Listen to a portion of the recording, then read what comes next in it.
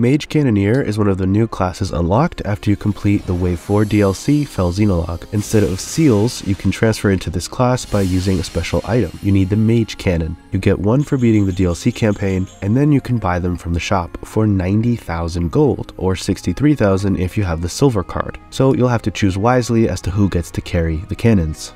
Now, as to Mage Cannoneer fundamentals, their class growths are 15% HP, 10 strength, none in magic, 15 dex, 5 speed, 20 defense, 5 res, 10 luck, and 10 build. Damage is scaled based on dex instead of strength or magic. The accuracy formula is weapon hit plus your dex plus strength plus build plus any support bonuses. You then subtract 10 hit for each space beyond a range of 3. The weapons all have a range of 3 to 8. So at maximum range of 8, you'll be 5 spaces beyond 3, so you'll have minus 50 hit. Their class skill, Let Fly, lets you use a guaranteed hit area of effect attack at the start of the next player phase, but it will consume your currently used weapon. That's likely why they're so cheap to buy and can't be refined. Since damage output isn't based on strength or magic, you might be able to look at some less popular units that you might have benched, like Boucheron since he has amazing dex and build, or Panette. I think mathematically, Panette will have the highest accuracy in this class just based on her stat growths, and Boucheron has the highest potential for damage output since he has the highest dex growth out of anyone. When it comes to weapons, Mage Cannoneer gets interesting. You can't refine them since the class skill consumes weapons, but you can buy an infinite number of them from the armory,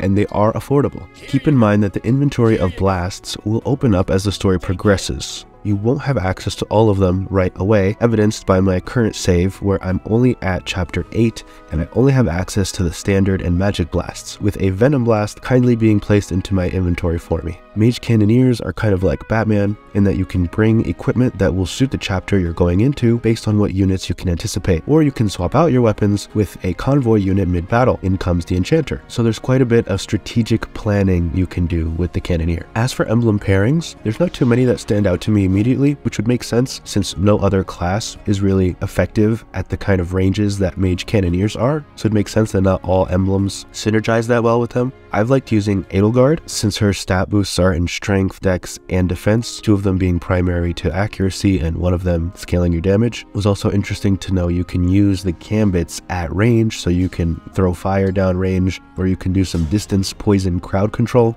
and then switch to the engage skills and combat arts if you need to get a little bit closer to enemy units. Mage Cannoneer is the perfect unit to use Veronica's contract on because of their range. They'll likely be able to hit another enemy without having to move, or to receive a dex instruct bonus since that's going to directly impact their damage output.